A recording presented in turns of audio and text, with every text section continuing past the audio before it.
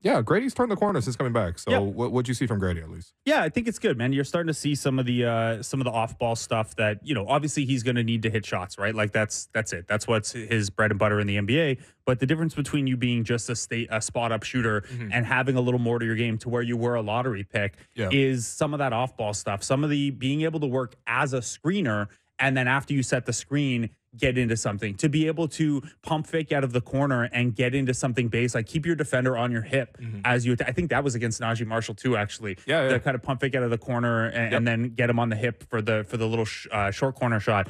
Those are the kind of things. He has some passing verve too that we've mostly only seen in transition, but if the Raptors develop, have more space in the lines generate, or he starts playing a little bit more with the starters, you'll see that come to life. I've been encouraged that, again, the shot is the most important thing, but how quickly the shot being back a little bit. And we talked about this early in the season where even though his shot wasn't dropping in the first couple games, he did a lot of this off ball stuff. He did a lot of the movement stuff that at least helps your team. Like there's a gravity to you, even if your shots aren't dropping. And then when the shots weren't going down, the confidence seemed to fall apart, where like it was a lot of pump faking when you don't need a pump fake, pump fake, step into a floater range shot that you don't have in your package yet, or travel or something, force a bad pass because you don't, trust your ability to sidestep for a three or something like that. And then we saw a lot of that with the 905 where like, yeah, there was no point guard down there at that time either. It was awkward, but I'm a little surprised and very encouraged at how quickly it's come back at the NBA level, given where he last was when I saw him with 905, which was, it was improving, but he didn't look ready for the NBA yet.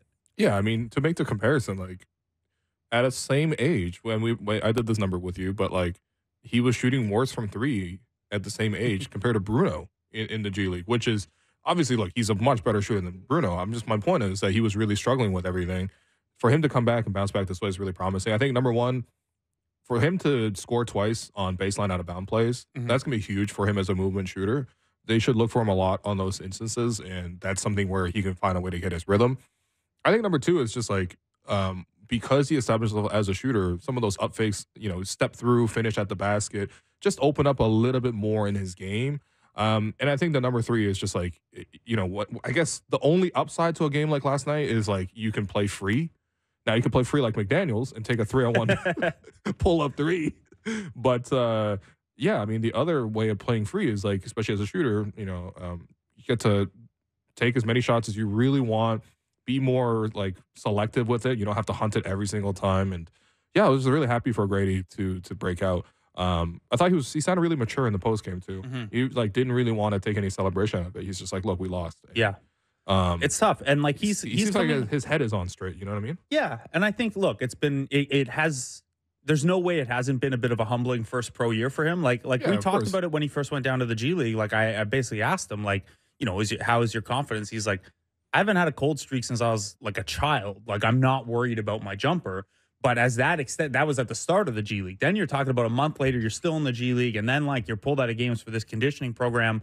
I don't think you have a choice but to let that humble you a little bit. And he's really seen how much work he has to put in. He's also probably, it's probably front of mind that in his third game of his career, he got 16 points in a close game against the Sixers. And then very shortly after that, he was in the G League because things came apart. So I wonder too, if that's fresh for him, that, hey, this only lasts as long as you're playing this well. I also thought it was really good to see that from him a night after in a double overtime game. He only played 10 minutes. And yeah, he was good in the first half. He just never saw any time the rest of the way. Yeah, I was just a little worried that maybe, he had the Chicago game where he played a little bit more but didn't get on the board. He only took one shot in 20 minutes in that game. And then the Houston game was not a very good game for him. And then, against OKC, you barely play. Where's the confidence level at? Where's your readiness level at? So I thought that was good. And yeah, I'm with you. Like the after the game, immediately going to we lost. Like what that's you want guys to say the right things and feel the right way about those things. So those are good.